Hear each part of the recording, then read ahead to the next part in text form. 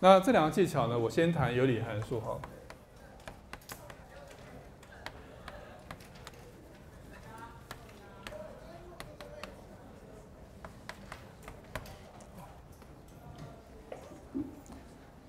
这个我不需要写多项式的积分，对不对？因为多项式的积分对你来讲，现在已经属于超简单的部分了，哦。但是有理函数的积分啊，是有一些麻烦的东西，好。那我们先把这个问题先这样，我先举5个例子。那这5个例子呢，不是单纯的例子，这5个例子其实就是所有有理函数的积分你真正需要做的东西。OK， 第一个例子，多项式，好，这不需要写了。我写真的有无理数的部分，不是无理数，有理函数的样子，所以写成分式，这个是第一个。其实我有写在讲义上，你看讲义上的前面5个就是了，就是这5个。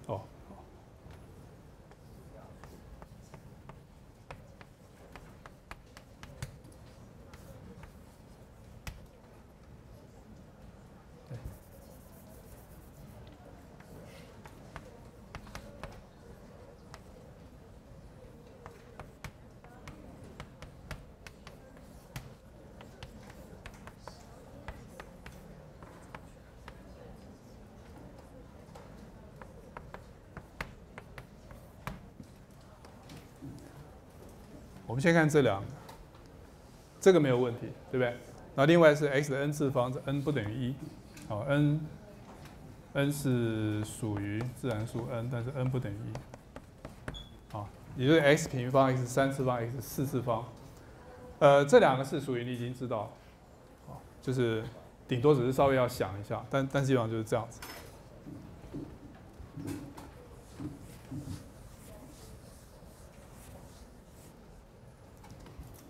我要写一下哈，这是第一个例子。第3个，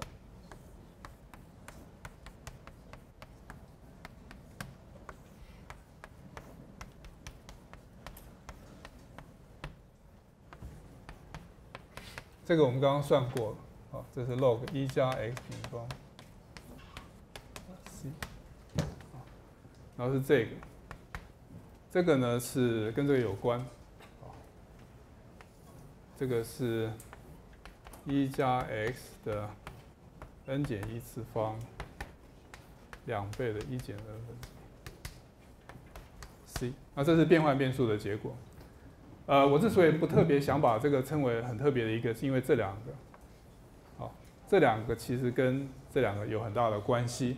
好，你如果怀疑的话，你就是想 u 等于1加上 x 平方，所以 du 等于2x dx。就做这个变换，因为在这个变换里面，这个式子会变成 u 的 n 次方2分之 du， 在后面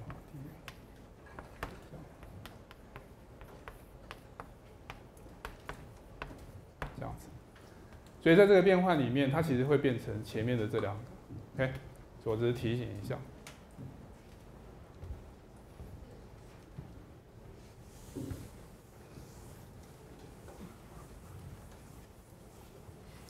比较特别的是后面这些，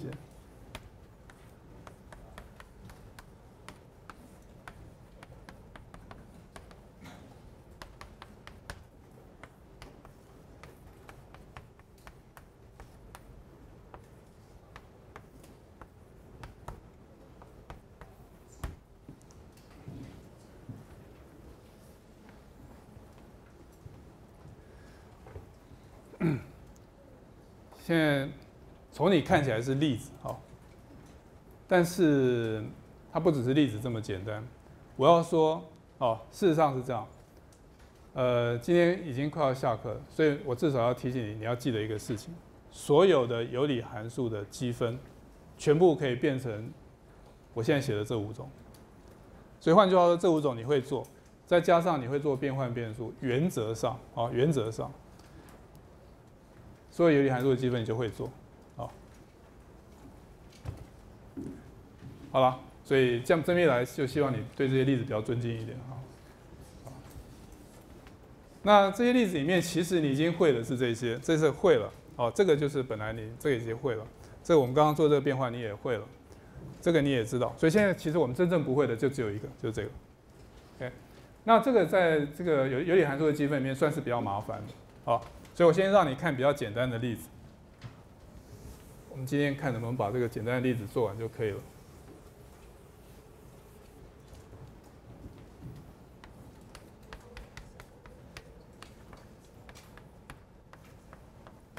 那以前我会用不同的方式来讲，我这边是不是还是有讲？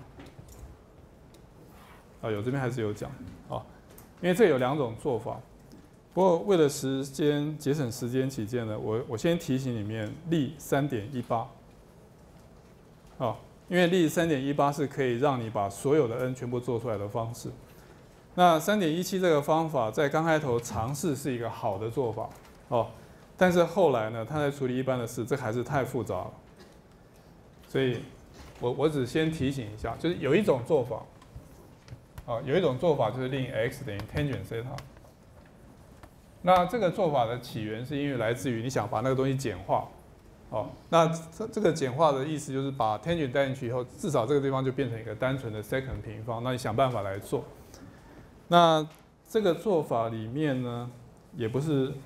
它并没有真的很麻烦，你看104页的下面，其实我至少可以写前面的部分，就是如果你代换以后，这个地方会变成1加上 tangent 平方是 secant 平方，所以这变成 secant 的4次方，然后 dx 呢是 secant 平方，所以是这样，因为 dx 是等于 secant 平方，所以这个做完以后就变成 cosine 平方 θ d θ。那这个我们刚刚其实有做过，所以我们不是完全不会做，这我们刚刚有做过。好，这是一个方法。我后面不写了哈，因为这个其实我们刚刚做过，然后整个过程其实讲义里面有写，所以这部分我不做。那我现在要跟你讲的是另外一个方法，这个方法是可以用到一般的 n 去的。这个做法是这样，它有一个很标准的程序是写成这样，本来是1嘛，好，我现在把它写成。把它写成这样，所以加一项减一项。那这个好处是变成1加上 x 平方分之1 dx 减掉 x 平方，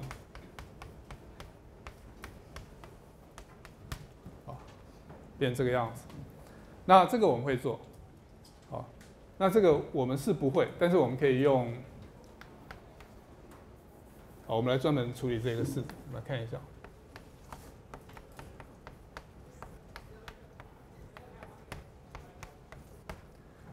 因为这里面有一个事情是你会做的，就是你把它想成是 x 乘上 x 1加上 x 平方的平方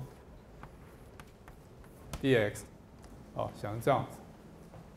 那这一部分呢，至少这个积分你是会做的，在这。也就是我要找到一个函数微分是1加 x 平方分之平方分之 x。那应该是什么呢？这个是等于 d 1加上 x 平方分之1，然后它的微分1加 x 平方的微分分之1的微分是1加，好吧，写一下好了。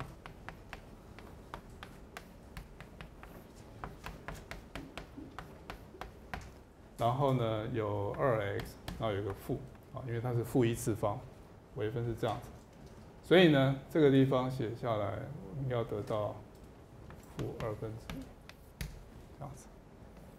就是因为我有这个微分是它，所以我把负2移过来的话，它的微分就刚好是1加 x 平方分之平方分之 x， 所以写成这样子。好，然后在这个地方呢，用分布积分，所以这个是 u， 这是 dv， 所以呢变成负1/2 x 1加上 x 平方减掉，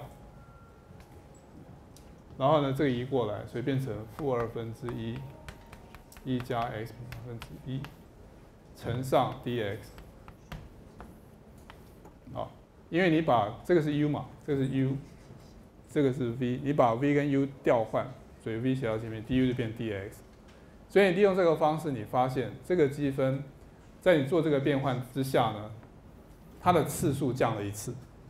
本来是1加 x 平方分的平方，哦，你做到这边以后变成1加 x 平方的1次方。OK， 好，所以透过这个过程，我把它写一下好了，负2倍的1加 x 平方 x， 然后这边是加上1/2 arctangent x 加 c， 好，就这个积分其实是这样。然后呢，我们把它搬回来这里，所以这个是 arctangent x 减掉，所以好吧，小心一点，减掉这个，所以是加上 x 2倍的1加上 x 平方分之1减掉1/2 arctangent， 好，所以答案变成1/2的。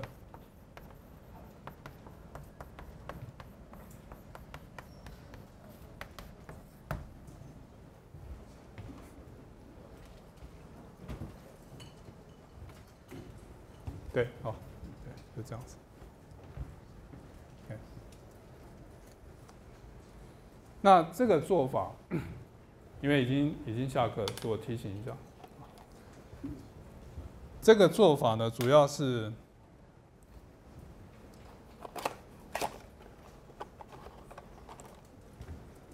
这个位置。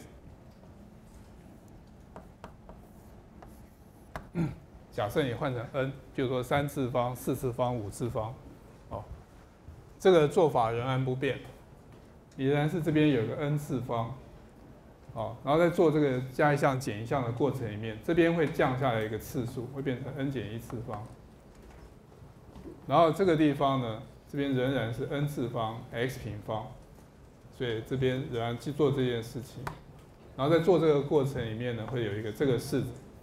这个式子呢跟这边一样，好，所以也就是说你到最后其实要写成类似这个样子，就这边要写一个式子，然后这个式子呢这边有一项，啊，这个我现在不写，这边也比较复杂，主要是这边呢会出现一个 n 减1次方，啊，因为它刚好降了1次，所以呢在做这个分布积分的时候，这边会有一个 n 次方 n 减1次方。然后重点是这个地方呢，这边会出现一个 n 减1次方，系数我不管，啊 n 减1次方，所以这个 n 减1次方呢，你现在把它带回原来的这个式子，你就发现这个积分这边是 n 减1次方，在这里面呢，利用分布积分有一项是确定的项，另外一部分呢也是 n 减1次方的积分，因此整个积分呢从 n 次降到 n 减1次，因此这里面有个递回关系，好。也就是说，如果你把这边这 n 次式呢拿来做积分，它利用刚刚讲这个方法，它可以降到 n 减1次，所以你再利用完全一样的方法降到 n 减2、n 减3，一直做到后来呢，就会变成这个积分这样子。那这个写在105页的最上方，啊，这是 ENX 的递回关系式。你直接看这个例子最后那2行，他说 ENX 满足下面的递回关系。哦，有一点啰嗦，但是至少利用这个递回关系式，你可以算出来一般的这个式子。那这个是有理函数积分里面最麻烦的一部分。好，今天呢，我接着这个部分讲起，就是一般来说，我要怎么去讨论这个 x 平方加1的 n 次方分之1。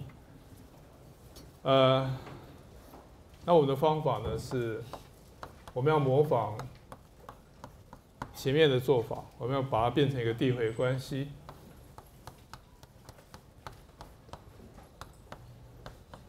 而且这个积分本身啊，方法呢，其实跟上次我们做平方的时候一样，所以刚开头这部分呢算是复习。那我们做了一个很技巧性的事情，就是我把它写这个式子，然后呢，把它分成2部分。那前面这部分是1加 x 平方，然后后面是减 x 平方，所以前面这部分变成 n 减1次方 dx， 然后后面这个呢是减掉 x 平方 ，x 平方除以这个，但是我把它写成 x 乘上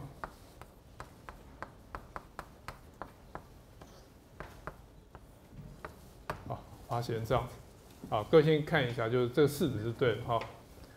就是前面这一项消掉以后，变成这边变成 n 减1次方。后面这一项呢，我把 x 平方分成2半，一个写在前面，一个写在后面。那写成这样的目的，当然是因为我们要用分布积分啊。因为这部分呢，其实就有点像，对不起，我这写错。有点像这一项的积分。所以这项其实是 d x 平方加1的 n 减1次方1，然后看一下，它还有一个前面的系数，所以这边是1减 n， 还有一个2，这样子，这一项。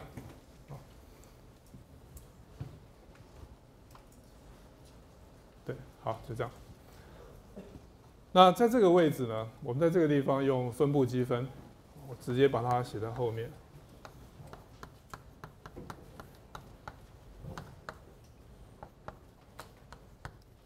然后后面就是要写分布积分的项。那这一项呢，我先用个大括号把它刮起来好了，所以是 x 乘上这里面的式子，但这边有个负号，因为有个负号。那我直接写，小心一点哈，小心一点检查，就是 x 乘上这一项，然后有个负号，因为我都要把 n 加1把它导过来，所以加上2倍的 n 减1 x 平方加1的 n 减1次方 x 次方这一项，这是分布积分的头一项，然后下一项呢是把这两个导过来。那这边是减号，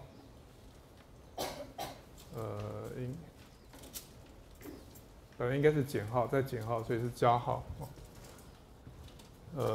加号，但是这样看，加号，但是我希望把它导过来，所以这边还是减号，所以2倍的 n 减1次方分之1。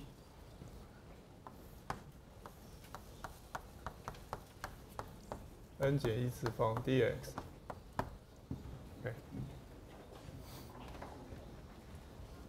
所以变成这样子。那这项是分布积分的结果。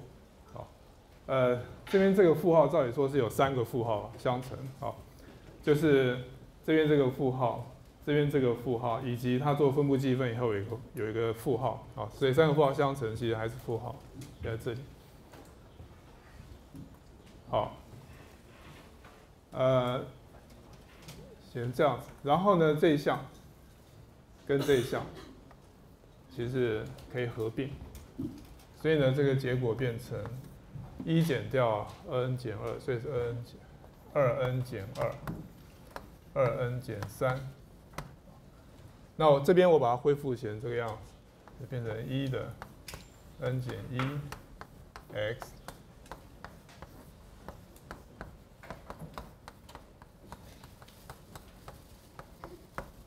变这样子，那我这边把它补起来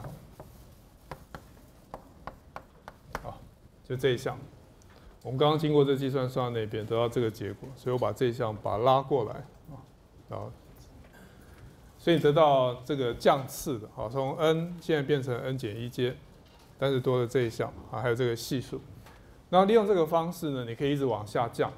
1n 减1变1n 减2 1n 减3，所以当然你需要一个起始的条件。那最开头呢，就是 n 等于1的时候，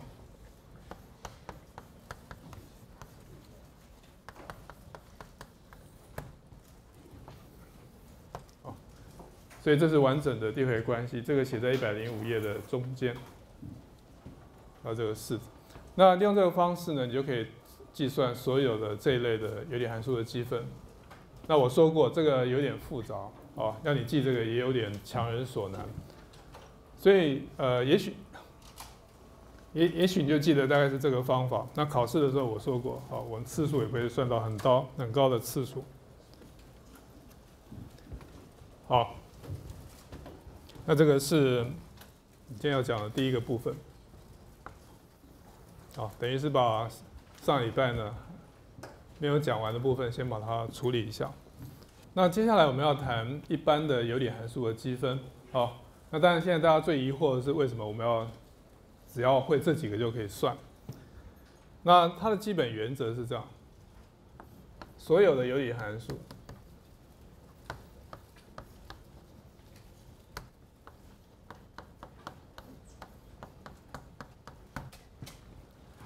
经过恰当的处理，好，就是经过代数，好吧，我不要写代数，反正经过变换变数，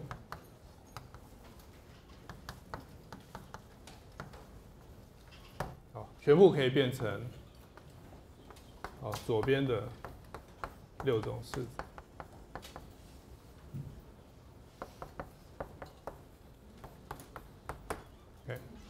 就是这是整个有理函数这个积分的基本的事实。那这个变换变数呢，当然里面牵涉到很多哦，因为有理函数很多嘛，所以当你碰到的情况不见得会一样。但里面最基本的一个事情，啊，其实是 a 的 x 平方加上 bx 加 c 这个式子，经过变数变换总是可以变成3种情况，一种是 u 平方加1，一种是 u 平方减1，以及 u 平方。好，那跟那边最有关的其实是这一项。那这件事子呢，这个事情我们其实在上一次看看在哪一页，在100页的例 3.8， 其实我们已经看过一次了。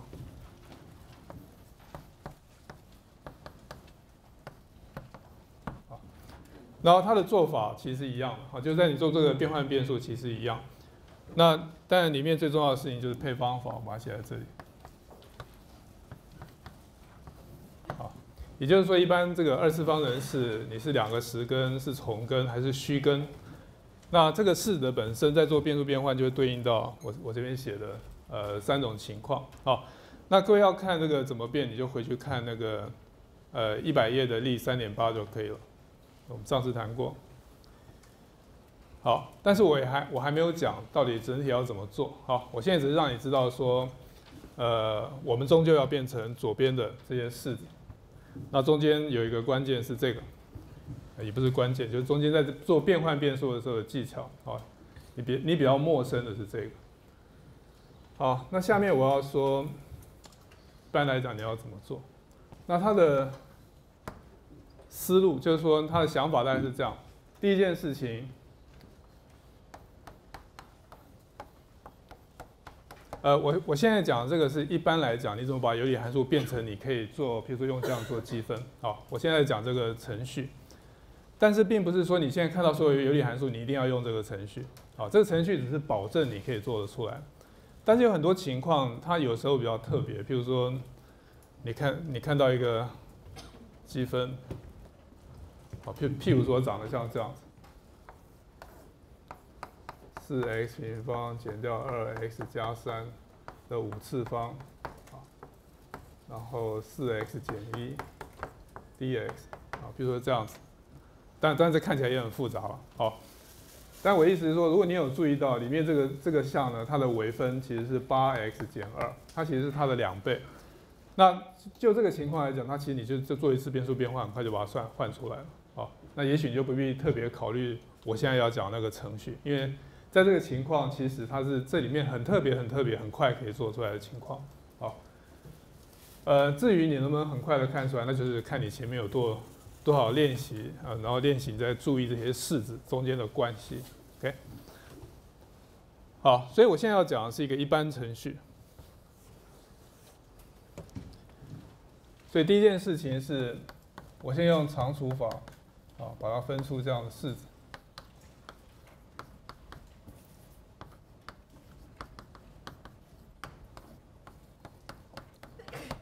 好，也就是说，如果 Px 的次数比 Qx 高，我就把它除掉。除掉以后呢，这边会有不是有理数，就是这边是有理函数，然后这边是余式。OK， 这个是商啦，应该这边是写商，对不起，这应该写商。好，那这是一个有理函数，这是一个多项式。那如果是这样的话，这个积分就会变成一个多项式的积分加上这个积分。好，所以这个第一件事情是说，如果你要处理有理函数的积分，事实上你只要考虑这一类有理函数的积分就可以了，也就是考虑上面的次数比下面的次数低的、小的，这种就可以了。所以我们只要关心最右边这种情况。所以从现在开始呢，我们都假设这个 Px、Qx， 那 Px 的次数小于 Qx 的次数。好。然后你在高中学过一个事情 ，Qx 可以写成，我讲义上少写一个数，写成 a 好，你们把它补进去，然后 Q1x、Q2x、Q， 我在讲的是105页的下面那边就是下面那个式 ，QKx。那这个是基本上是做类似因式分解，好，那你们也许经验上不是很会做，但至少你知道一个事情，就是这个多项式有点像你在小学学因数分解一样，你总是可以把它拆成很多因式相乘。那我现在写成这个样子的时候呢，这个是我把所有首项系数的部分全部把它移出来，所以 Q1、Q2 一直到 QK 呢是一些多项式，那事实上是 QX 的因式。其中这个 QIX 是两大类。OK， 第一大类呢是它可以写成 x 减掉阿尔法的 m 次方，这是中间的一类。对，我上面写加号，那我就写加号。就是它可能是一次式。那另外一个呢是 x 平方加上贝塔 x 加上伽马 n 次方。所以我刚刚讲的这句话的意思是说，所有的多项式，你去做因式分解，把它拆开来相乘的时候，你把它画到最后呢，总是可以把它分成一次式的某个次方，或者二次式的某个次方，然后全部把它乘在一起，好。那其中这个地方之所以会保留是二次式呢，是因为它在这个地方没有办法再分解，所以这边其实有个条件，也就是它的判别式呢会小于0。好，那这个相当于这个情况，我先圈起来这个情况。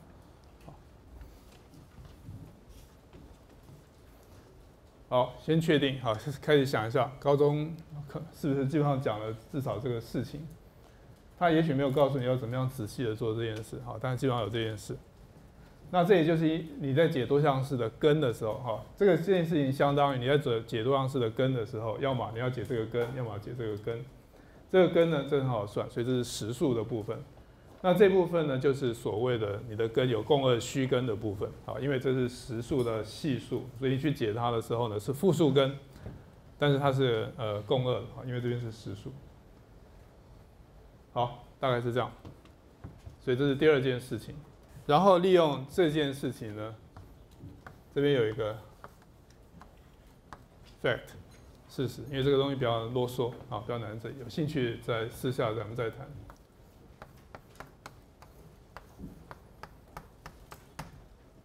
这个事情呢，我们知道它一定可以写成 Q1x P1x 加上 Q2x P2x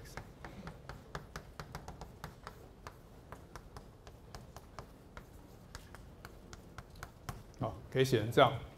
而且呢，所有的刚刚讲这个基本性质都保留 ，pix 的次数，好，会小于 qix 的次数，好，对每一个 i，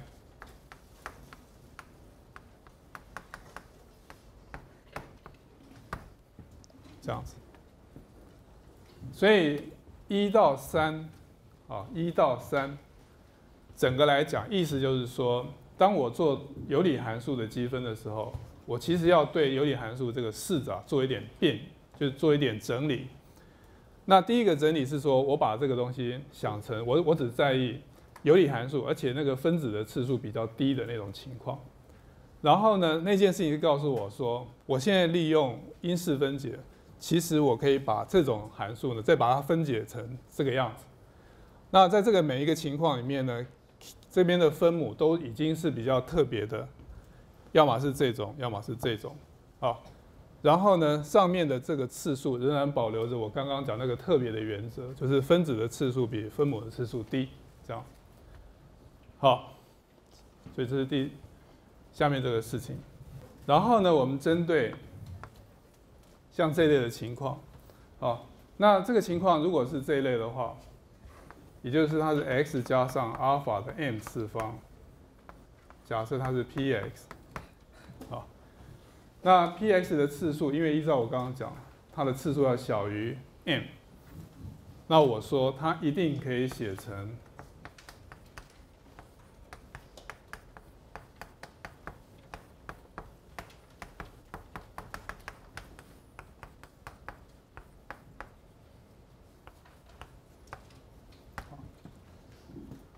你们不用急着抄，这因为反正我都写在讲义上啊。你现在要听懂的是说中间它到底怎么样把一个抽象的有理函数，现在慢慢的写成一个越来越清楚的样子哈。就写到这边，它现在开始变成已经很实际的有理式就是有理函数的样子。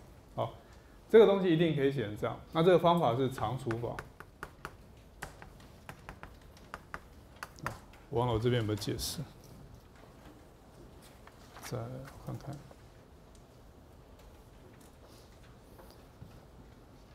好，这个是习题了，好，所以你们其实可以看习。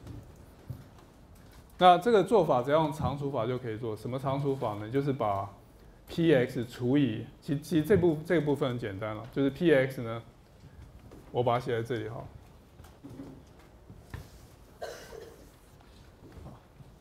因为 px 我们知道利用常除法总是可以写成。我看一下 ，a1 x 加上阿尔法的 m 减1次方加上 a2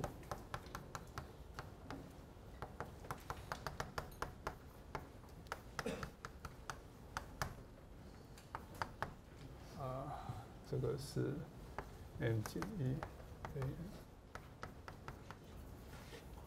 好，就是 px 你现在对 x 加上阿尔法啊，你去做一下。常除法，然后把它写下来，好，总是可以写成这样。这在你们高中大概是标准问题，好。然后你现在看，你把它除以 x 加阿尔法的 m 次方，这样一除下去以后一消掉，马上就得到前面这个式子，这样子 ，OK。所以这部分比较简单，好，这是这个。然后呢，针对第二个情况。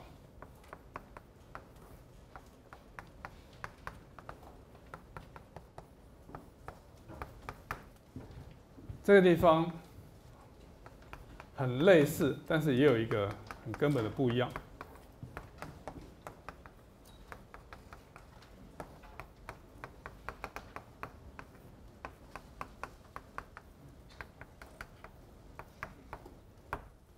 好，这个分子呢，它一定要是一次式。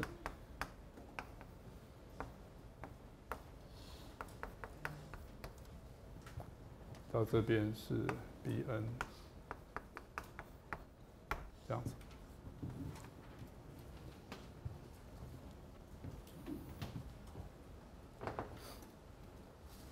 那这个是习题啊，这也是常除法，只是稍微复杂一点的常除法。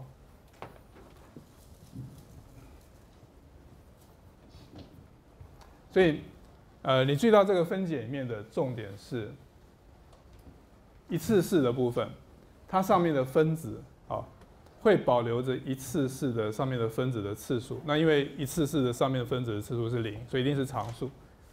然后比较有趣的是，这个原则呢会摆到所有的下面次数提高以后都还是对的，所以这上面都是常数这都是常数。那这边的原则也是，这是一个2次式，所以上面本来是1次式，这个合理。但问题是这个原则会保留到一直到后面，这边也全部都是1次式。所以这么一来所有有理函数的积分，你本来要积有理函数这个东西的积分，你就把它变成一个多样式的积分，跟一个次数比较低的积分。所以你把问题变成这个的积分，那这个积分呢，利用上面这个 fact， 我又知道我可以把它分成这些东西的积分。每一个这个地方呢，对，我应该强调是说这些彼此都已经互质了就是阿尔法在每一个不同的 i 这些不一样这些都互质。然后这一部分呢，你的积分就变成各自的积分。因此每一项都变成单纯的，只有分母都只有某一个特别的因式。这个因式呢是一个1次式的某个次方，或者是一个2次式的某一个次方。然后在这个地方，你如果再用这件事，因此所有这一类的积分全部都变成你到底会不会做这个积分、这个积分、这个积分、这类积分、这类积分、这类积分，就变成这个问题了。OK， 然后从这个地方你就知道为什么我们要讲这个，因为所有的那些积分其实都是这些积分。OK， 你可以看上面这个 x 加阿尔法 x 加阿尔法平方，你只要令 u 等于 x 加阿尔法，它马上就变成第一类，全部变成第一类。然后下面这边，这就是我刚刚讲的，我把它擦掉了吗？就是我刚刚讲的2次式，你总是可以变成那几个标准的样子，而且因为我刚刚已经假设，在这种情况。判别是小于0的，所以它其实只会变成我刚刚讲那个情况里面的一种，就是 u 平方加1的样子。因此在那个变化之下呢，这边如果变成 u 平方加1，上面这个分子当然也还是一个1次式的多项式，所以你这样一变化以后呢，整个就变成要么是这个，要么是这个，就变成这一类的东西。那其中呢这一项应该就是对应到u 平方加1的。就是前面这2项，要么是这个，要么是这个，就这2个混合。然后后面的一些高次项呢，就变成后面的这些项，变成这样。好了，当然我们要举例子了，因为目前你最担心的是你到底要怎么做到那些事。那实际上你在做这个事情的时候，这部分相对其实比较简单。我等一下会告诉你为什么。那你说要做常除法挺啰嗦，对，这我也知道。但是我的意思是说，我们还有一些别的方法可以处理这件事。其实通常比较麻烦的是这件事。因为我把它写成 fact， 那它不是麻烦了吗？但是这件事说麻烦，倒也不是真的。很麻烦，因为你想想看，它最后的结果是这样，所以里面其实真正最麻烦的，还不是这件事，是这件事，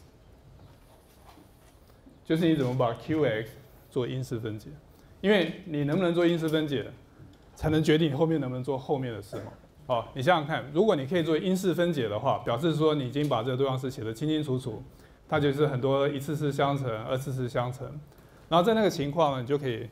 假设它可以写成这样，然后直接把它写出来。我等一下再给你例子。所以其实最麻烦的是这件事。但是我并没有意思说，你们现在开始狂练因式分解，因为这个其实蛮麻烦的。所以技术上我已经讲过，我不能在期末考一个题目，然后你光做一个题，你就要做2个钟头。所以其实反而你们不必太担心这个，你们多半在那个题目上一看，就大概知道这是什么样子。某些时候，其实我根本会把因式分解的样子给你看。好，所以我们来看例子好了。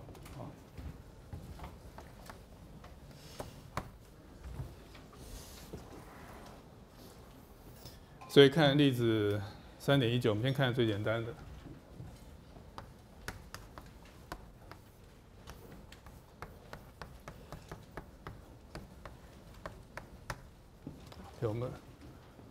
我刚刚讲的就是这样，我可能会把它写起来这个样子，所以你一看到就已经看到因式分解的样子。当然我也可以写成这样 ，x3 次方减掉 2x 平方加 x。好，其实我也可以写成这样。那你如果不仔细去想的话，你可能一看到你就觉得你不会分解啊，那就惨了。好，其实这两个一样哈，这两个是一样。好，现在到这个地方，我到底要怎么跳过这件事呢？好，那很简单，因为你根本不用做这件事。我之所以说这个是 fact， 其实为的只是要把它澄清，说你可以分解成一个一个因式的部分，但是每一个部分我又已经告诉你它可以写成这样，所以从计算上来讲，你其实根本就可以把后面直接拿来用。好，我的意思是说，你不必先好不容易把它分解成这样子，然后再努力的写成这样，其实你不需要这样做。好，你要做的只是这样，从刚刚左边那边，所以你知道下面这件事情。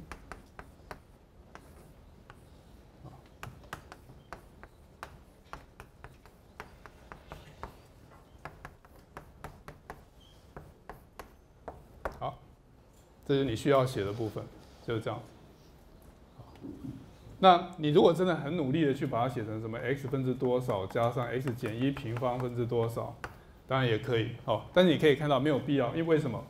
因为你好不容易把它写成这一部分的时候，这一部分我就告诉你，它其实可以写成这个，所以搞了半天你写来写去，还不是就是写成这样子 ？OK， 所以其实你不需要做中间那一部分。我之所以可以写成这样，只是知道，当我分解成这样，就表示说，就我那边的 qx， 它的 q1 跟 q2 事实上就只有两个，一个是 x， 一个是 x 减1平方。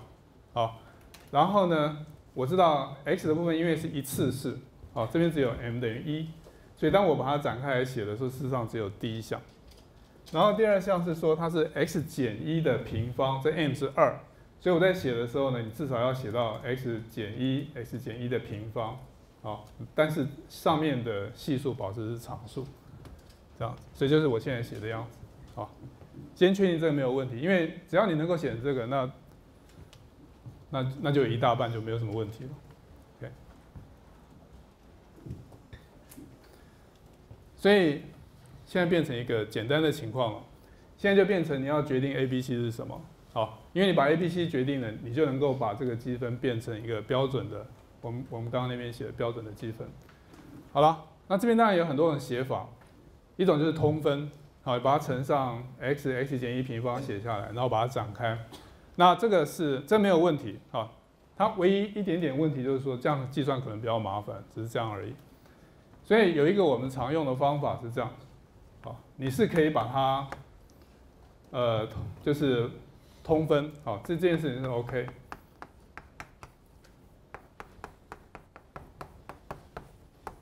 好，把它写成这样子。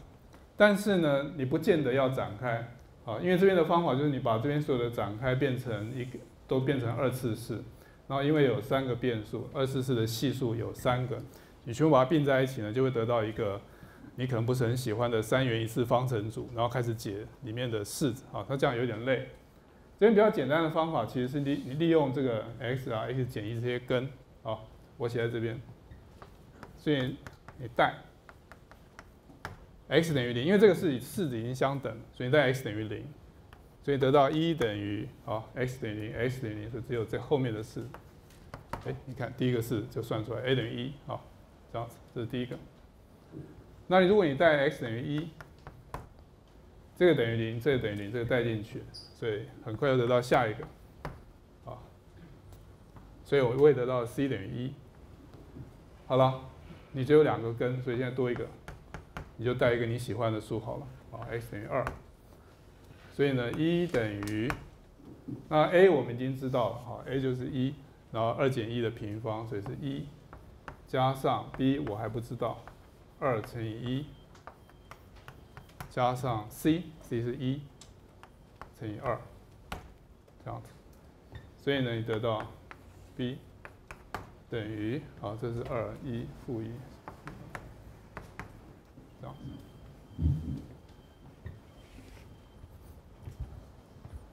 看一下有没有算错。哎，算错了，真糟糕，好吧？看哪边算错？好。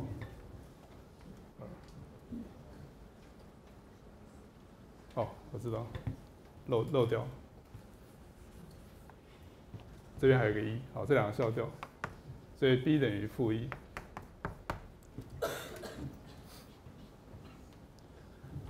好，所以你现在把它写进去以后呢，我们现在得到 x 减1的平方 dx 等于 x 分之1加上减掉 x 减1分之1加上 x 减1平方分之1 dx。好，那这样就把原来的有理函数呢，现在写成这些积分。这些积分呢，基本上就是我最左边的那个标准式的最上面一列就全部解决了。OK， 所以呢，这个就变成 log x 减掉 log x 减1减掉 x 减1分之1加 c。OK， 那这边你要怎么写其实都无所谓啊，你也可以写成你喜欢的样子。这些都不要没有关系，但是基本上就是这样算。好，我希望这个例子大概可以告诉你，虽然这个例子是比较简单的例子，但是它大致上已经把所有你在做这些问题该做到的步骤大概都做出来了。好，虽然我左边解释的好像很抽象，好，但是其实如果我把因式分解给你，那你在处理这件事情呢，大概只相当于你要知道怎么样写出这样子的式子，所以这个地方很关键，就是要写对，就这个部分你要写对。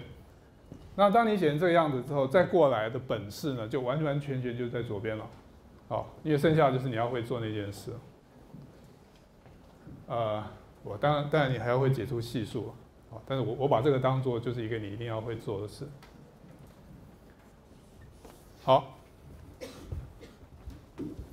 所以我们再看一些别的例子，我们稍微看一点不一样的例子。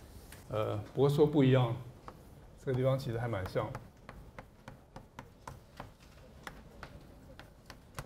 下一个应该是这个例子。好，我把次数提高，然后看看会怎么样。好，这个因式分解已经写好了，所以你知道你要做的事情是这样。就刚刚的分解来讲，它其实只有2部分，一个是 x 的部分，一个是 x 减1的部分。x 的部分只有1次，所以它还是写成这样。但是呢，这个有3次，所以你要写成 b。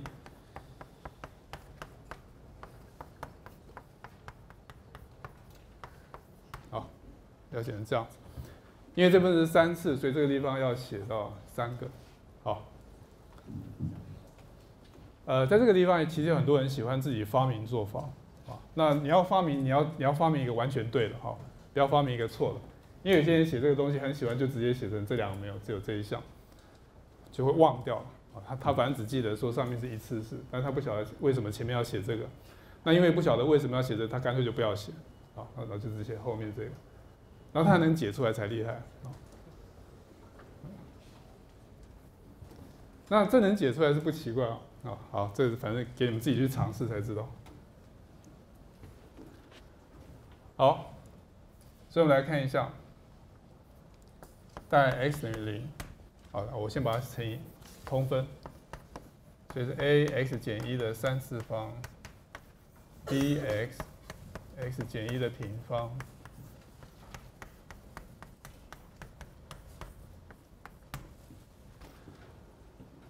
好。所以你也可以把它展开，好，这次展开就更精彩，这是4元1次方程组啊。如果你展开来做的话，但它解不见得会很难解了哦。我刚那样讲，它有点恐吓，因为这些事比较特别，说不定也不是真的很复杂。反正不管怎么样，你觉得你想试试看，你就试，好，没有关系。x 等于0，把它带进去 ，x 等于0带进去，右边都等于0，所以1等于0减1，所以负 a。a 等于负1，第一个。第二个呢，带 x 等于1，这是最明显可以带的啊。1等于这边都等于0，所以最后那个是 d， 所以 d 等于1。好了，那其他就没有办法了啊，等于2。这个把它带进去，这是1等于 a， 但是 a 是负1，加上2b。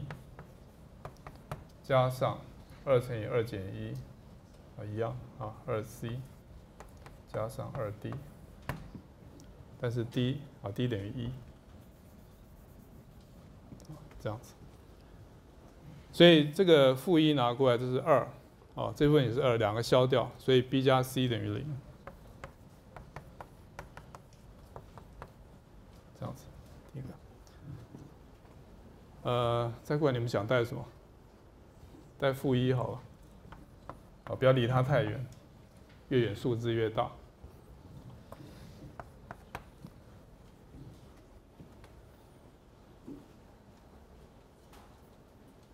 我这也蛮大了，负1，这个负2的3次方，负8，好 ，a 是负1，所以是8。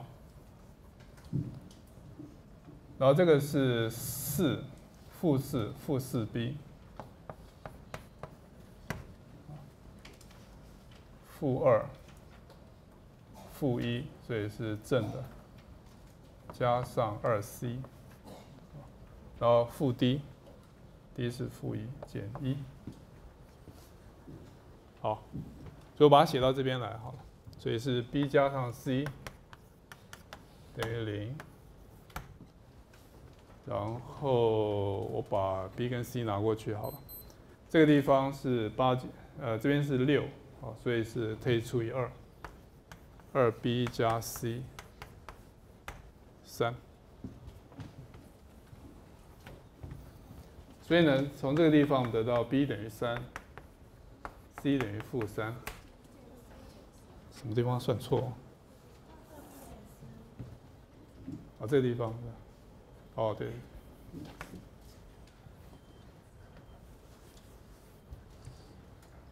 好。所以 b 等于1， c 等于负1。好，谢谢。4。好，所以积分 x 减1的3次方 dx。经过我们刚刚这个计算，我们得到它等于 x 的负1加上 x 减1分之1加上 x 减1的平方分之负1。然后最后是正号1，好，就变这样子。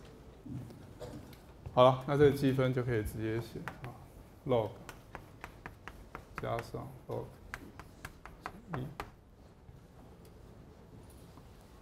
然后这个地方是加上 x 减1分之1。减掉2倍的 x 减1的平方分之1。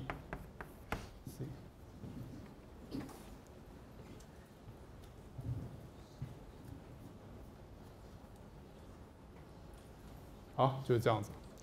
好，那我们再看下面一个例子，因为我们还没看到平方的例子。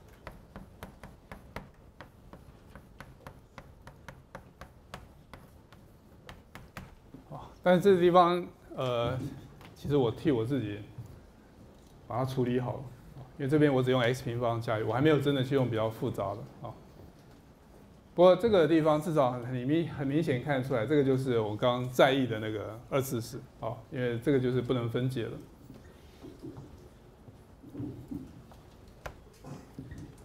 所以我们现在来看这个地方要怎么写。它的因式呢只有2类，一个是一次式的 x 减1的部分，一个是2次式的 x 平方加1的部分，好，不能再分解了。所以呢，依照我们刚刚的写法，我要把它写成 x 减1的这部分，还有一个 x 平方加1的那个部分，2部分。这部分因为只有1次式，这边还是 a 哈，不要一看到这边是 x， 这边就写个1次式啊，也不是这样子。然后这个地方是 x 平方加1的bx 加 c 加上 x 平方加1的平方 dx 加1，写成这样子。那这是刚刚的那个分解式的结果。好，当你是2次因式的时候，分子是1次式。好，所以这都要这样写，不要自己发明什么这边写3次式或者怎么样。好，除非你那个等式成立，不然不要乱写。好，然后再过来就是跟刚刚一样，所以我们通分，通分呢得到 x平方加1的平方加上 bx 加 c， 然后这个是 x 减1 x 平方加1加上 dx 加1。OK， 我们把这里算完吧，不然如鲠在喉。所以这个事实是这样，所以我们先看代 x 等于1，所以得到1等于这个1加1 4a 加上 b 加4啊，这不用写，这个等于0，这个等于0，所以得到这个4，所以我得到 a 等于1/4，啊，一个。好，那接下来有一个很重要的事情。我们知道这个式子是成立的，啊，所以虽然我们在考虑这个东西的时候，本来应该都没有什么复数在里头，但是你现在想想看，假设你把 a、b、c、d 全部解出来以后，你就得到一个等式。那这个等式其实你带什么数都无所谓，好，所以你如果带复数的时候，其实这边也是相等的。好，那这是一个很重要的点，因为我们知道 x 平方加1啊，虽然你不能在实数里面分解，但其实你知道它有根，啊，它的根呢，你可以带，比如说 x 等于 i。因为就这种技巧来讲，其实你的目的就是尽量把你的计算简化。你想想看，你带 x 等于 i， 这项马上等于0，这一项也等于0，所以其实很快啊，所以你可以得到 i 等于这边得到 di 加1 i 减1，好，就得到像这样的式子。那前面这些项都全部不见了啊，所以这个地方呢，我们得到负 d 减1，然后加上1减 d i，OK， 所以从这个地方我们得到 d 加1等于0 ，1减 d 等于1，所以我们得到1等于1/2，d 等于-1/2，好，得到这个式子。所以这样很快就可以算出 d 跟1的系数，啊，算出来。那想实在太好了，既然 x 等于 i 带进去，得到2个，所以你再把 x 等于负 i 带进去，因为 x 平方加1还有另外一个根啊，哦，那 x 等于负 i 算进去，是不是就把另外的也算出来了？哦，当然不会啊，因为负 i 是 i 的共2的部分，你把你刚刚的计算全部加一个上面加一个共2的符号，你就得到你带进负 i 的样子，哦，所以 d 跟1，你一次可以算出2个，其实已经偷偷的表示你已经把 i 跟负 i 用掉了啊，其实是这样。啊，所以我们刚刚带 i 算这2个，带负 i 没有，带负 i 没有用，所以只好来带别的。那当然比较最好算的0没有，啊没有用掉，所以你现在带0，所以0等于 a， 好，我先写 a 好了，然后这部分是0 c 带进去。加上 c， 啊，0 0负1 0 1，好，到这个式子。好，但是我们刚刚前面已经算过 ，a 等于1/4减 c， 1呢等于1/2 c， 所以我们得到 c 等于-1/4。好 ，c 把它移过去，1/4。好，所以最后一个 x 等于带负1，好，回到这边，好 ，x 等于带负1，所以负1，然后这是4a， 这个带负1进去，所以这个是2乘上负2，所以这是-4，好，这部分，然后后面这部分是1减 d 乘上负2。好了，然后再过来就是把刚刚计算的把它带进来，这个是1，然后这是-2，那这部分刚好消掉啊，这3项刚好消掉，所以 b 呢就等于-1/4。好，所以我看看，我把它写在这里好。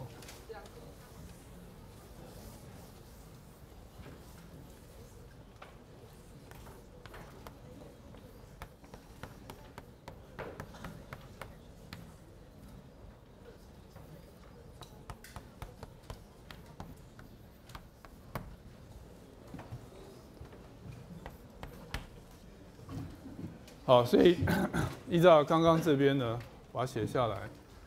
所以这个是 x 减1的1/4加上 x 平方加1，然后 bx 加 c， 我们看一下 bx 加 c 这两个是1/4啊，所以减掉1/4的 x 加1。再 dx 加1，我看一下 dx 加1这。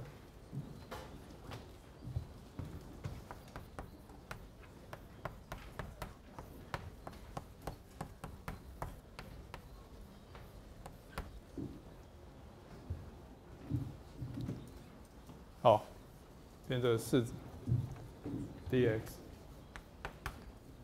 所以第一个这边当然就是1/4 log 啊 x 减1，这个没有问题。然后这部分呢，其实就是刚刚的2个，好的 x 加1把它拆开成 x 平方加1/x，x 平方加1/1，好，把它拆开成2个，所以呢是减1/4，然后这部分是1/2的，好，我再写一次，平方加1。然后减掉加上 arctangent x， 这一项是这个，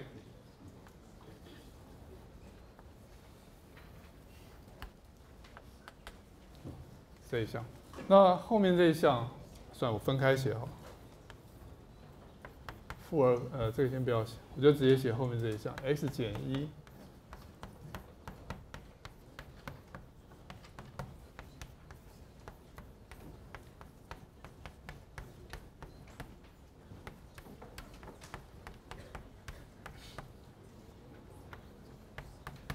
先这样子，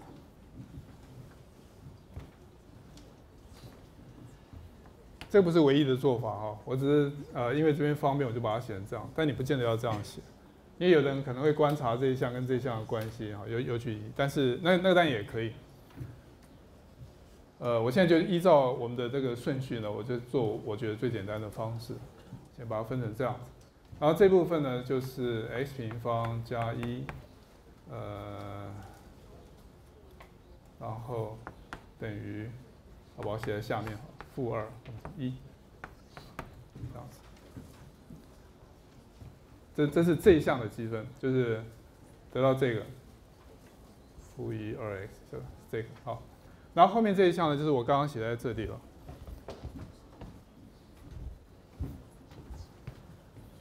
减掉2/2 arctangent x， 减掉2/2。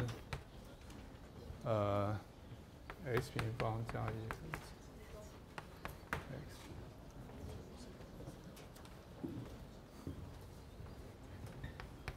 c， 好，到这一项，然后再把它变到这里来，所以是减掉-2/1乘上去，所以是加上1/4 x 平方加1/1，全部都是，好吧，先把它写在一起，加上1/4 arctangent x， 加上1/4 x， 这样子，所以整个加 c。好了，那这边当然有一些可以并的地方，好，这arctangent消掉了，这么好。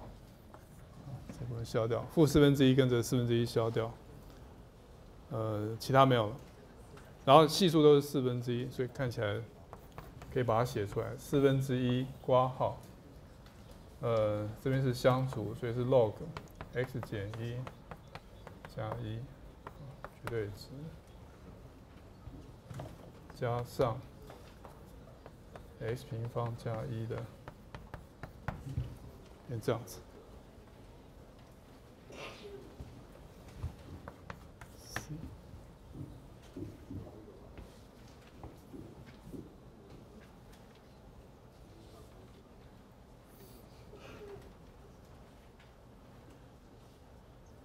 哦，对不起，这个是1/2，所以这边还有根号，好吧？变太快。1/4，其实有根号，那为什么这边差一个？哦，因为我把负提到外面去了，好吧？这个跟讲义上有点不一样，那只是因为我这边写成负号而已。这1/4，然后好，大概是这样。那其实考试的时候，你也不见得真的一定要把它变成这样，只是说，因为刚刚这式子很长嘛，非常的长，那写成这样的时候看起来比较精简啊，其实也比较容易看一点。OK， 然后这个式子，好，所以我其实已经讲了3个例子。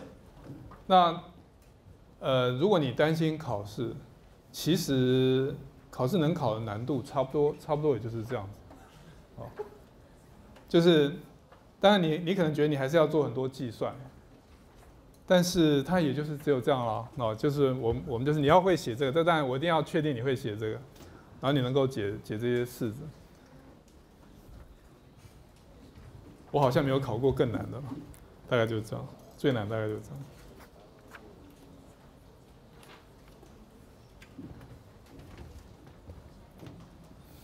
好，这是有理函数的积分。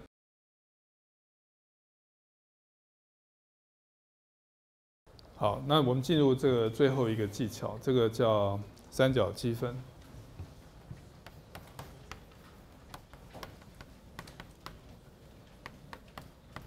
那我先讲三角积分，虽然就是顾名思义，它应该是所有三角函数的包含在里面的积分啊。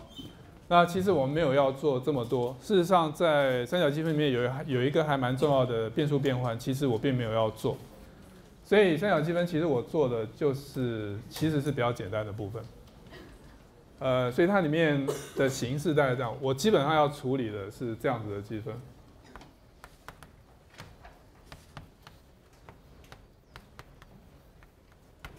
哦，那换句话说，很多三角函数加减啊那些东西可能很复杂，那个其实我并没有做。我们前面已经看过一些例子了，哈，所以我现在来讲一下，一般来讲我怎么想这件事。那这是有2种，你要分成2类来做。第一类是说 n 或 n 是奇数，这是第一种情况。好，那其实我主要考虑的应该就是这种。那当然还有一种情况就是 m 跟 n 都是偶数，那是等一下我举一个例子给你看一下。m 或 n 是奇数啊，有一个很标准的做法，那其实就是我们前面做过的方式。譬如说，如果 m 是奇数，好，譬如说这样子。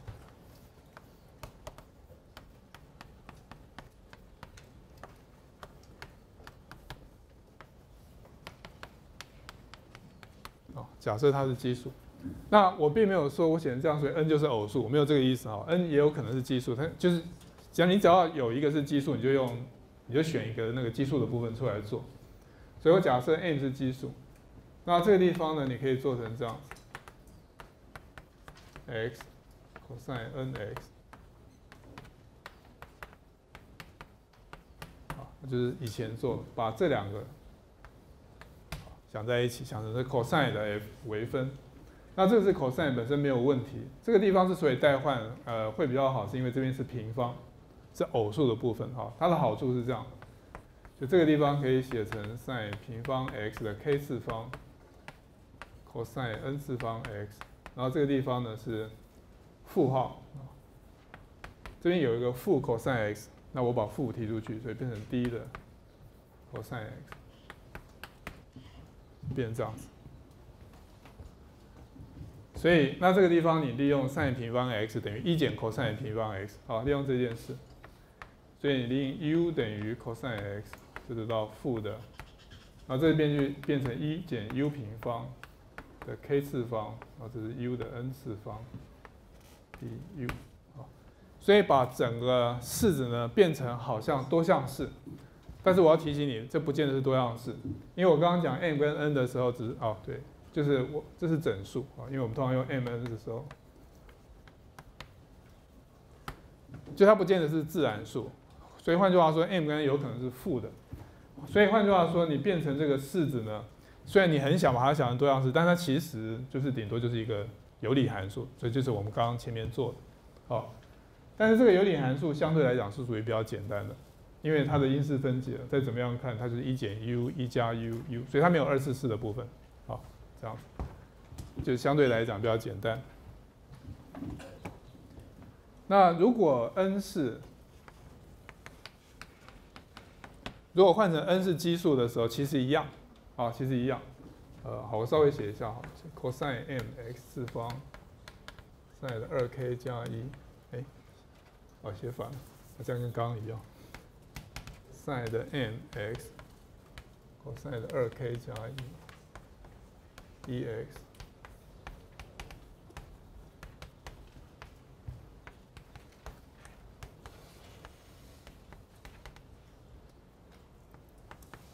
好，我写快一点，因为是一样的想法，所以把它写快一点。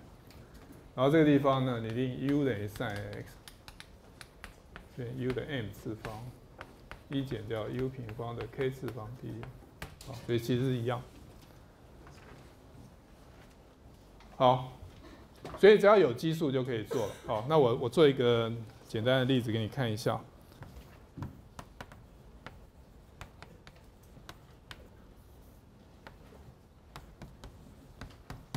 因为很简单的例子，所以真的要举到很简单，所以我也没有去举复数的例子啊，就这样子。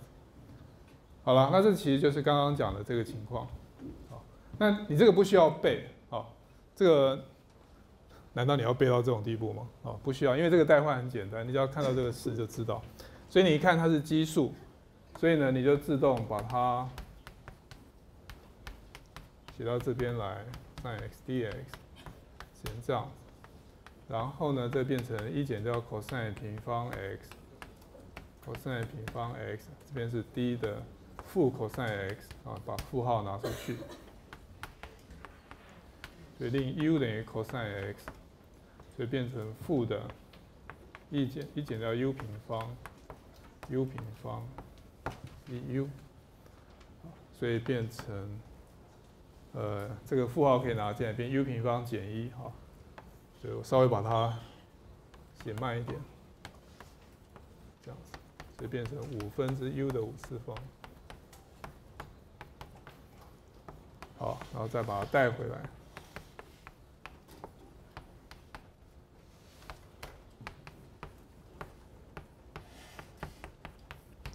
变成这样子。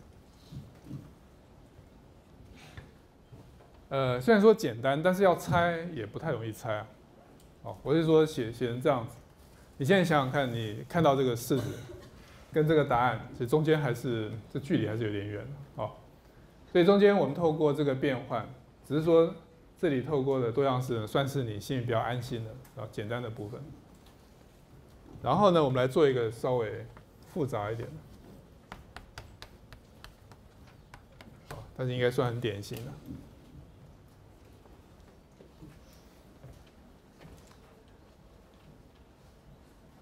那这是很标准的，好，就是有了根号，所以我们现在要去根号。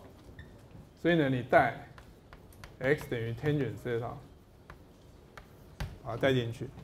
tangent theta 带进去以后呢，这个是1加 tangent 平方，是 secant 平方，好，写成 secant theta。然后这个是 d tangent theta， 所以把它写下来就变成其实我后面其实也还要再讲到这个，好吧？因为其实这个 secant 3次方有好几种做法，我就把它放在这里哈，我把它当做这边的应用。所以 tangent 呢，你这边带进去以后，所以是 secant 平方乘上原来的 secant， 所以得到 secant 的3次方，得到这个式子。好，然后呢，这个地方啊，我刚刚讲了，其实它有很多种做法，但是我先把它保留在我刚刚这个做法里面，所以把它写成这样子。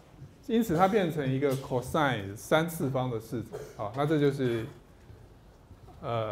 不是那么就不是自然数的情况，它还是这种情况，但是呢，它这个基数是负的部分，好，就是-3。好，所以现在写成这样子。那应用我们刚刚的做法，你不要看到没有 sin 就不会做，好，没有 sin 就是 sin 的0次方的意思，没有什么，所以就变成 cosine 的4次方 theta， 然后这边 cosine theta d theta， 所以你令 u 等于 cosine 令 u 等于 sin theta。那 cosine 4次方是1减掉 sin 平方的平方，所以这个地方是1减掉 u 平方的平方 du， 得到这个式子。那我举这个例子其实是要让你看到这边，因为这边是有理函数了。好，那这个因式分解你还是会嘛？因为这种事情比较简单的，所以我们来看一下1减掉 u 平方，好，这个等于 u 减1的平方乘上 u 加1的平方。OK， 变这样子。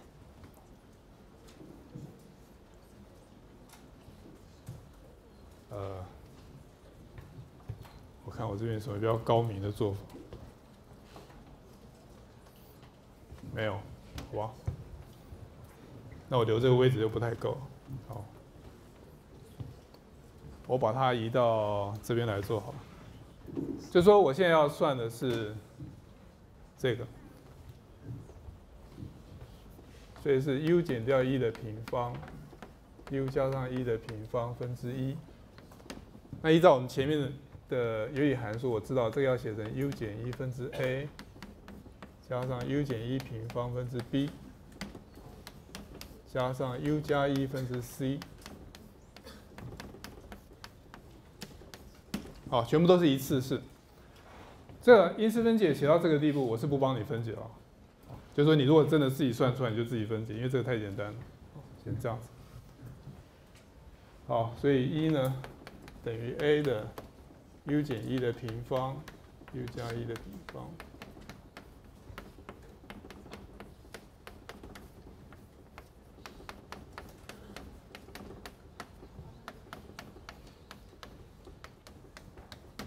好，得到这个式子。所以呢，你带 u 等于1。u 等于1的话，这边都等于0，就只有这一项，就是 b 乘以4，所以 b 等于1/4。u 等于-1，那-1这边都是0，这边都是0，所以得到最后面那一项 d 乘上4，所以我们得到 d 等于1/4。所以这两个都是1/4。好了 ，u 等于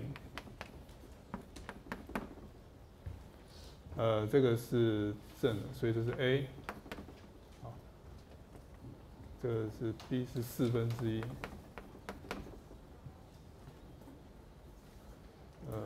这个也是。等一下，加上 c。平方 b 是1/4。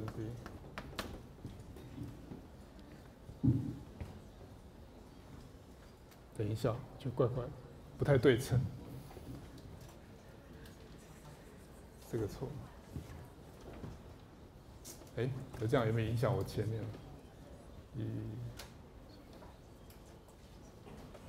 ？1是没有，-1的话呢？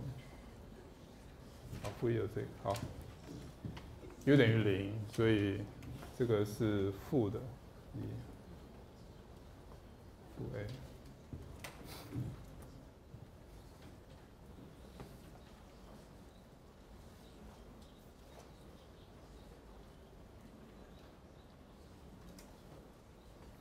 好，然后 u 等于2， 1等于，这个是u 等于2，好不好？所以这是9，这是9a。9b 加上9加上4分之不是加上3c d，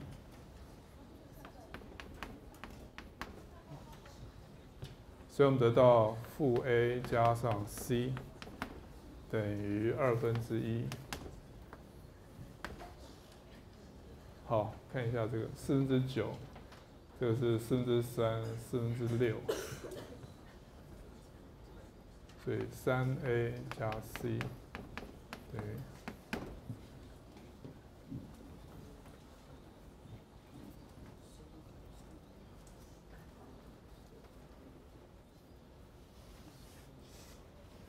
好，应该对吧？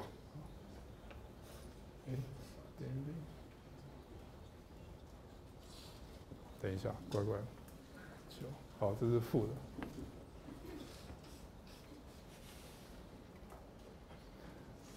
好，所以这个相减以后得到 a 等于负1/2， 1/2，这是负1，所以 a 等于1/4，然后这是负1/4加过来，所以也是1/4。这怎么可能？这样看 ，a 等于1/4，3/3。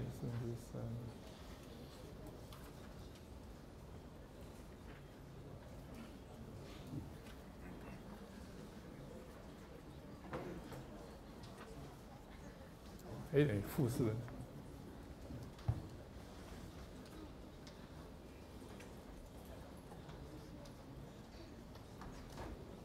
c 等于4。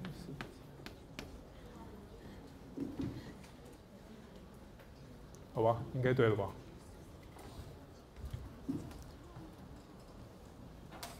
？a 等于负1/4负，好。这是我算起来的话呢，只有这个是负号，其他都是正的。所以这个积分呢，现在我们可以继续往下算。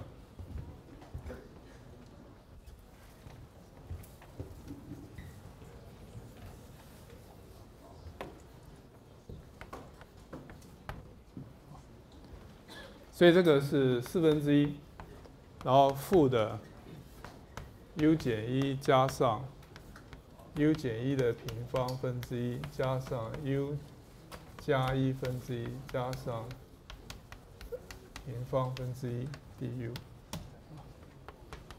所以等于1/4的这两个，所以是 log u 加1 u 减1。减掉 u 减1分之1，减掉，得到这个式子。然后呢，这两个合在一起，那就看你要不要 secant 3次方的积分的式子。如果你要的话，你就先带 u 等于 sin theta， 你先带一下好了。所以1/4的，不过这个位置还是不够。其实因为 secant 3次方，我等一下还会看到。我在想，我这边到底要不要把它写出来？我这边没有写啊，好吧，那就直接带好了。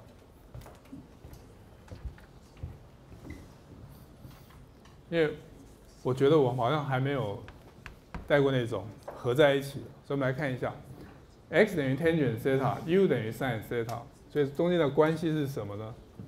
我们来看一下这个式子。假设这个是 theta x 1，然后呢 u 呢是 sin theta， 就是 x 平方加1，开根号。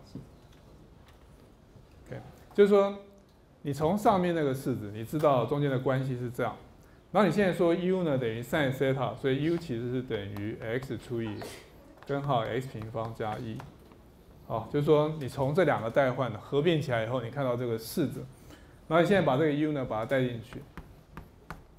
所以 log u 加1，好不好？慢慢写。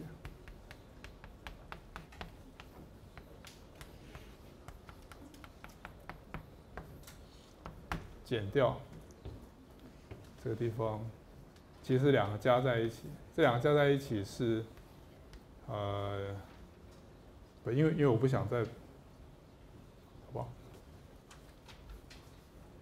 就这个地方呢是负的 u 减1/1加上 u 加1/1，所以两个加在一起以后是 u 平方减1的2u， 好，减号有个减号，就是知道吧？这个地方是这两个相加，我把这个加号写在这里，所以加在一起以后变成这样子。所以这个地方呢，我把它带进去，所以得到负，然后 x 平方加1减1，2倍的 x 平方加1。好，然后这个地方呢，现在这个把它拿上来变成 log。x 加上 x 平方加1，x 减掉 x 平方加1，绝对值，然后减掉，对不起，小心一点，1/4加 c， 所以我把它乘进来好了，所以这边的4呢，我可以消掉，所以这个地方是。x 平方减掉 x 平方加1是负号，所以是加号。然后这边已经变成1，然后 x 平方加1在下面，把它移到上面去。2跟这个4消掉，所以这边有个2，变成 x 乘上根号 x 平方加1 c， 好吧？因为位置不太够，好，再讲一遍。这个地方是 x 平方减掉括号 x 平方加1，所以有个负号，负得正，所以变加号。然后上面的分子变成1，所以这边只剩下 x 平方加1，我把它倒过来移到上面去，跟这个消掉，所以变成根号 x 平方加1，所以才会有 x 乘上这一项。然后这个2跟1/4消掉，就把它写在这边。所以现在只剩下最后这一项。这一项呢，其实我们可以把它倒过来，因为这是绝对值。所以根号 x 平方加1减掉 x， 然后这一项你就上下同乘根号 x 平方加1加 x， 有理化分母，所以变成1/4，然后这个地方呢会变成这一项的平方，这个平方移到外面去，所以会变成1/2的 log x 加上 x 平方加1加上，好吧，这边又可以并在一起了 x。好吧，对不起，被逼在一个角落，计算。不过其实这个在讲义上其实有写，没有，讲义上写的比较简单，好吧。好，那这是一种情况，这算是做了一个比较复杂的应用。好，那我们来看一下。剩下一个情况，都是偶数。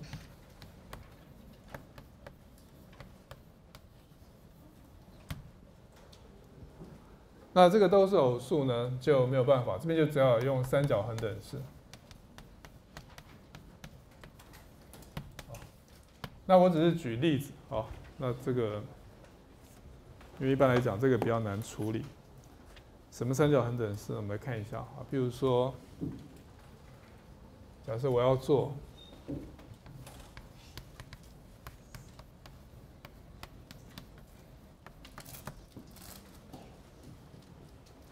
好，假如我现在要做这个问题，那这个都是偶数，所以这个已经不是我刚刚讲的。好，那你如果真的想要试试看，你用刚刚的方法 cosine x 移过来，你要看得到什么结果，你可以试试看。好，因为这个地方会变成根号，那你本来不希望出现根号，所以当然这个变换对你来讲是不合理的哦。不是说那个变换有错哦，重点是这样，就我们做的所有变换当然都是对的，只是重点是你能不能算得出你要的东西。好了，现在得到这个式子呢，所以你现在想办法用三角恒等式。什么三角恒等式呢？就是 cosine 2x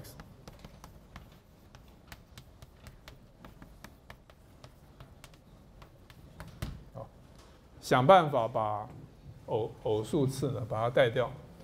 所以从这个地方我得到这个是1减掉 cosine 2x 除以2。1加上 cosine 2x 得这个式子。那从这个地方你得到它是1/4 1减掉 cosine 2x 的平方 dx。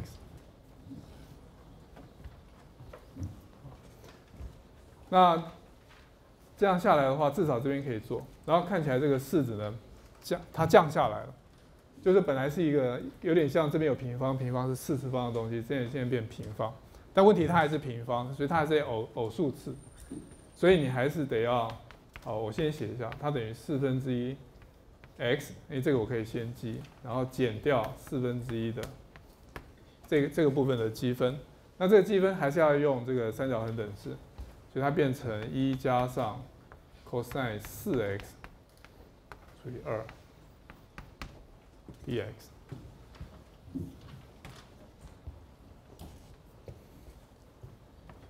所以变成4/x， 那这边是1/2， 4/1，所以是1/8，减掉1/8x， 然后减掉1/8的 cosine 4x dx。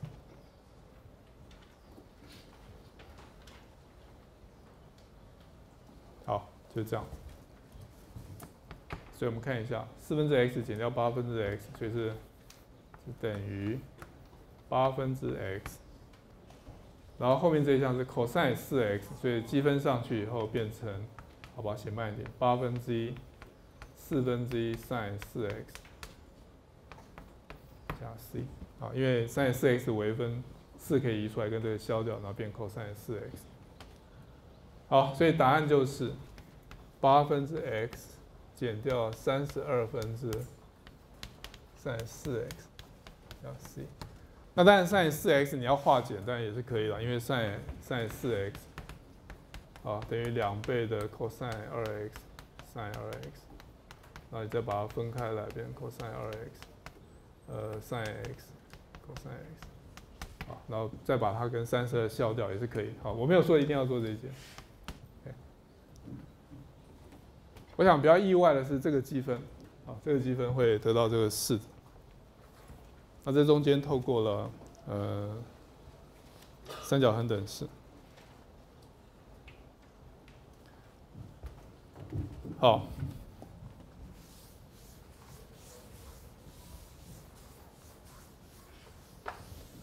那当然三角函数不止 sin 跟 cosine， 所以其实三角积分还会有像这类的例子。那我们先看习题 3.24。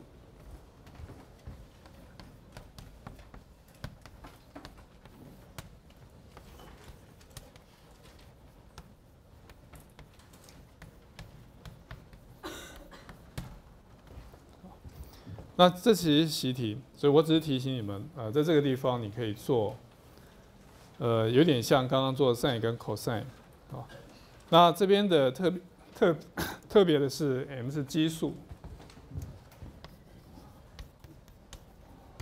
或 n 是偶数。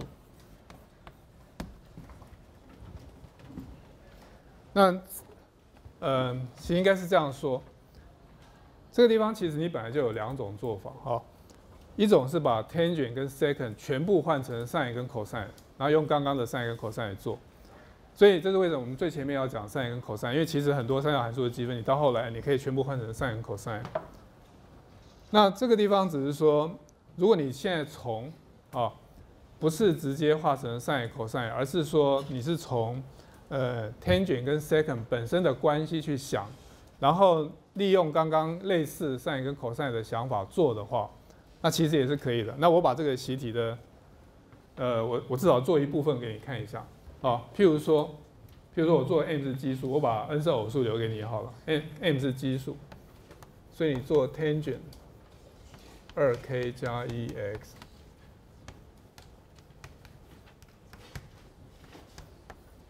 好，那在这个做法里面呢，你现在要利用 tangent 跟 secant 的关系，好，那你的做法是这样，你把它写成 tangent 2kx 乘上 secant 的 n 减 1x。什么叫做 tangent 跟 secant 的关系呢？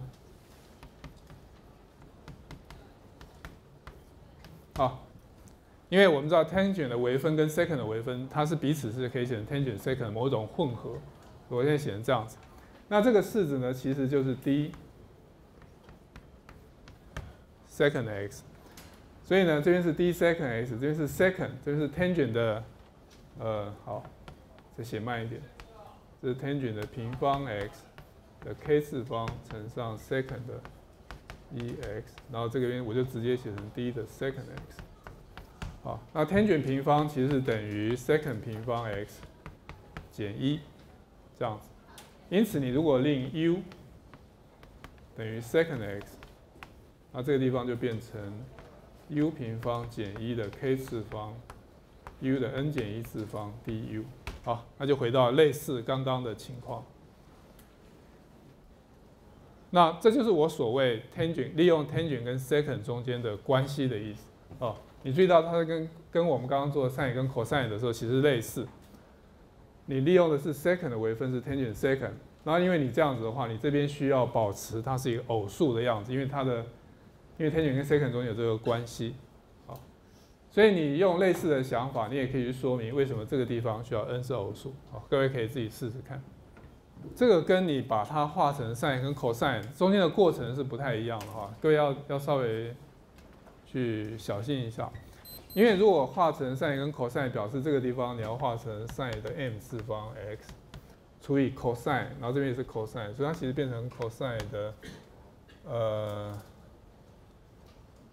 变成 cosine 的负 m 加 n x dx， 好，其实会变成这样。那好不好做我不知道，我只是说你透过这个过程，有时候你也可以做，但是有可能比较好做，也有可能比较难做，这其实就是要看。那我只是强调说，这个过程跟这个过程其实是不太一样，好，都可以试试看。好，这是习题 3.24， 我把 n 是偶数的部分留给你 ，OK。然后这个习题 3.24 呢，告诉我们一个事情，应该是这样。所以换句话说，类似刚刚的那个m 跟 n 是偶数啊，当你的 m 是偶数，而且 n 是奇数的时候，可能会比较麻烦。好，那事实上也是对的。我们的讲义的最后一个110页的最后这个例子 3.25 讲的就是这个例子。那这个例子其实我比较想告诉你的是，在碰到这种比较麻烦，有时候你有一些特别的想法，有时候也可以做，但是我不想太强调哈，因为通常比较特别的做法就是说，它其实技巧性比较高。不过在这个简单的情况，我还是可以跟各位稍微说一下。好。我现在的做法跟讲义上略有不同啊。我们来看一下，我可以把 tangent 移过来。那我刚不是说吗？这其实不能这样变。那为什么你要这样做？好，我把它写成这样子。好，先确定这是对的。好，我把一个 tangent 把它写过来，然后写成这样子。那如果你用刚刚那个代换啊，假设你用刚刚那个代换，这会变成根号 u 平方减1，这不是你想要做的样子。好，因为 tangent 会变成 secant 平方减1开根号。好，所以我并没有要这样做。我其实呢，反而是用分布积分把它写下来，所以变成 secant x d 的 tangent x。好，但是因为 tangent 的微分是 secant 平方，所以这个式子呢，其实变成 secant 的3次方。好，这是我刚刚讲，因为其实我们后面还会碰到一次 secant 的3次方。好，先确定这个没有问题，这个完完全全就是分布积分。好，就是我把它这个写成 tangent x， 然后这个地方是 secant 跟 tangent 就移过来，所以写成这样。然后这个是分布积分。好，这是一个方向。讲义上呢，我就开始处理 secant 了。好，不过我觉得在这边处理，我用另外处理其实也挺有趣的。我把它移到这里来，这个地方其实会等于 tangent 平方 x 是 secant 平方 x 减1。好，所以它其实等于这样子。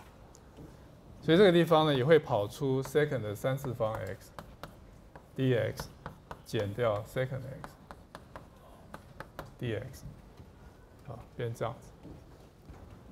好，然后这个地方变成 secant 的3次方 x dx 减掉这个 secant 我们做过了，好，虽然我不晓得你们还记不记得 tangent x 加上 secant x 这样子。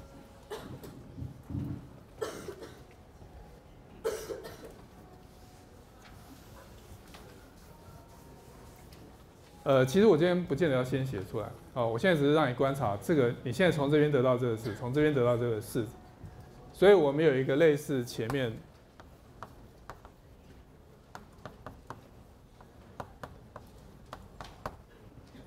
有点像我们前面做1x 次方 sin x 的那个情况。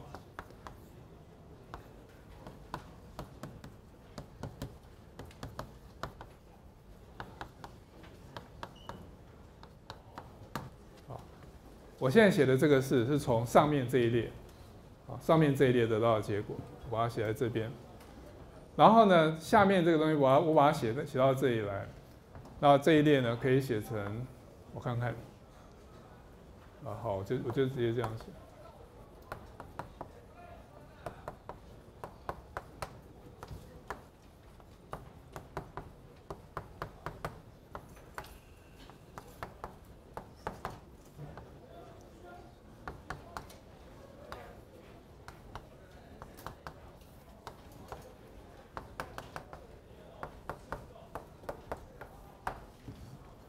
好，所以得到这个第一个式子跟第二个式子。OK， 我经过上面那个变换得到上面那个式，我做下面这个变换得到这个式子，有点像我们上次在做这个 sin x dx， 好，你还记得？我就做2种变换，结果得到2个相关的式子，这样子。好，从这个地方我们就可以得到，好，比如你把它加在一起，所以你得到 tangent 平方 x secant x dx 等于1/2的 tangent x secant x 减掉 log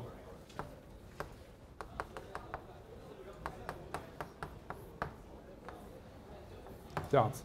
同时呢，你也得到 secant 的3次方 x dx 因为这个减掉它就是，所以变成1/2的。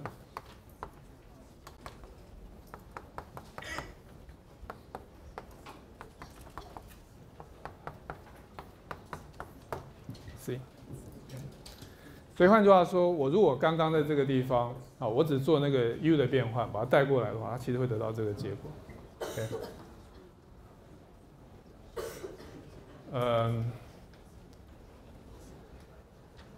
这种技巧其实在积分里面其实还蛮多的，所以我基本上写一个稍微让你看一下。那因为这个地方次数还算简单，所以大致上我就用这个例子。我不想太强调这些技巧性的东西，所以大概就是讲一下这个就好了。